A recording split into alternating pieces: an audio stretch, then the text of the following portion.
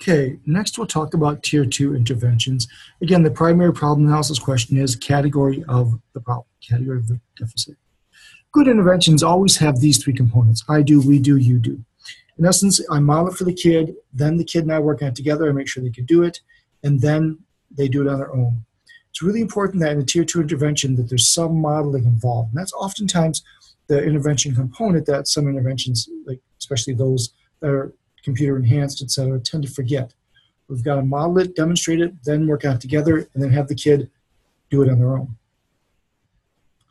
And again, coming back to this idea of different areas of math proficiency and different interventions that address those, we're really still at Tier 2, still going to be heavily procedurally fluency oriented.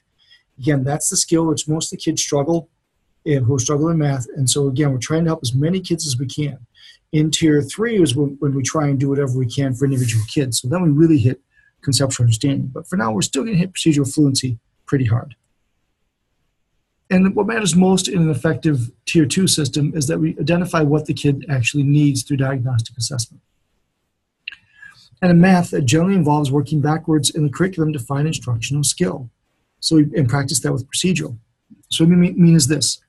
We take the skill sequence like this, which we developed, Amanda Vanderheiden and I did a study on this a few years ago.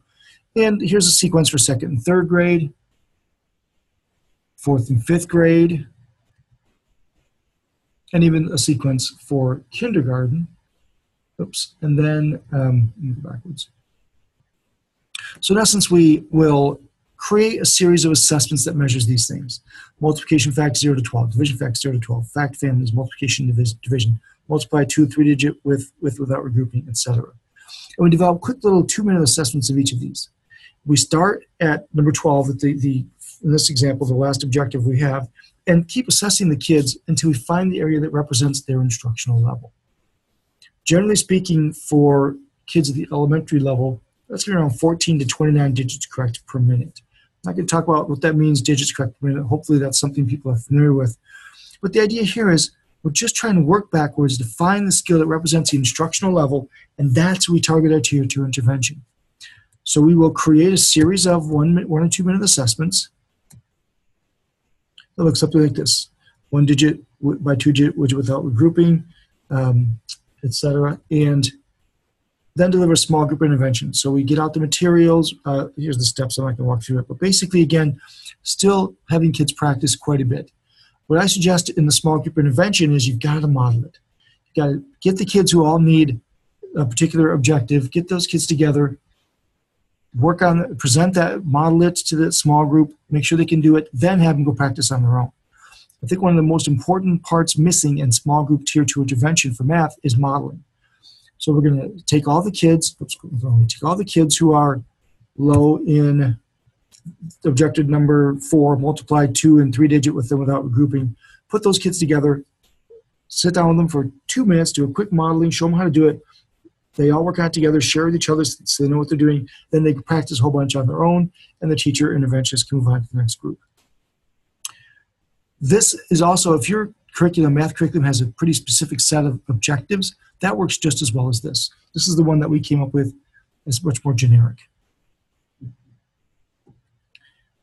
Now these probes here are taken from Spring Math, which I'll plug just for a second here. This is an approach by Amanda Vanderheiden, and it is designed to assess different areas in math and to use those to highlight what the kid needs. So for example, you look at this right here, and the student Tommy there, which is a made-up kid. Actually, let's look at a different one. Let's look at, here we go, Etta Schneider, top right up there. Has a score of 14 on that 4th measure. I'm not sure what that 4th measure is off the top of my head, but this says the kid's low in that particular measure. So is, by the way, Virginia Murphy, the kid below that, and Winnie Fields, the kid below that.